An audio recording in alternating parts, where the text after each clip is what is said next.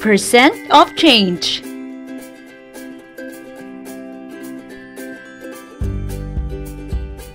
Good day, students. Welcome back to my classroom.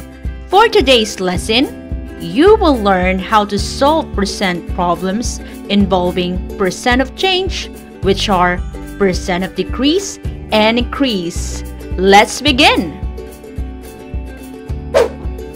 Let's have our first example. The price of a notebook increased from 9 pesos to 12 pesos.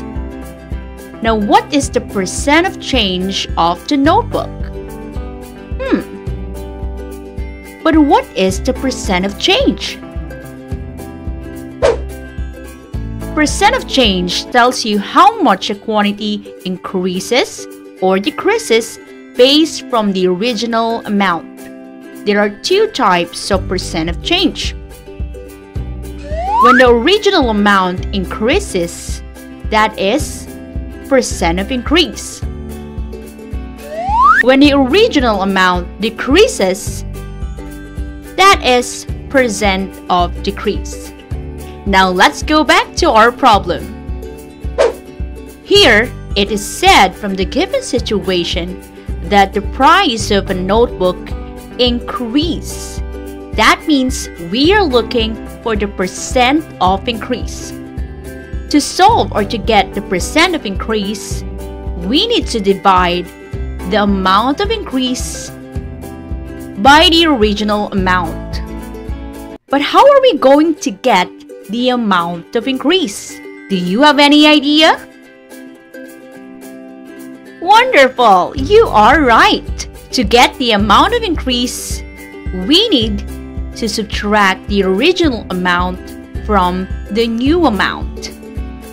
This gives us our new formula, which is percent of increase equals new amount minus original amount over or divided by the original amount. Now, let us substitute the given. The new amount or the new price of a notebook is 12 pesos minus the original amount or the original price of a notebook, which is 10 pesos, divided by the original amount, which is 10. Now let us solve. 12 minus 10 is 2, divided by 10. Now let us divide 2 by 10. 2 divided by 10. Since 2 is smaller than 10, let's add 0.0. There! Let's put first the decimal point aligned from the decimal point in the dividend. There you go. Now let's divide. 20 divided by 10 is 2. 2 times 10 is 20. 20 minus 20 is 0. Our answer is 0.2. But since we are looking for the percent, we need to change the decimal into percent. Let's move the decimal point 2 times to the right. 1, 2. Let's put 0 to the empty place value. And then change the decimal point into percent sign. Now, our final answer is 20%. This means that the percent of change of the notebook is 20%. Wonderful! Now let's have another one. Let's try our second example. The price of a pen decreased from 10 pesos to 6 pesos. Now, what is the percent of change of the pen? Since we can see from the given situation that the price of pen decrease, it means that we are looking or the percent of decrease. Now, to get the percent of decrease, we need to divide the amount of decrease by the original amount. But how are we going to get the amount of decrease? Yes, you are correct. We can get the amount of decrease by subtracting new amount from the original amount. Let us write it down.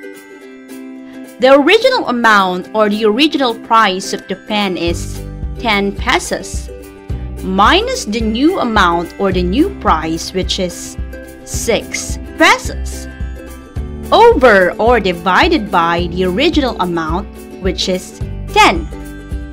Now let us solve.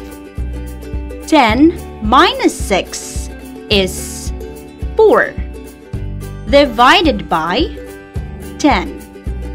Let's divide 4 by 10. Since we know that 4 is smaller than 10, we need to add 0.0. There you go. Let's put first the decimal point above. Now let's divide. 40 divided by 10 is 4. 4 times 10 equals 40. Now let's subtract. That gives us 0. Now our answer is 0.4. But we need to convert it or change it into percent. Let's move the decimal point 2 times to the right. 1, 2. And put 0 in the empty place value. There you go. And don't forget to change decimal point into percent sign. Now our answer is 40%. This means that the percent of change of the pen is 40%. Great job! Wonderful job, students! Now here are the things that you learned today.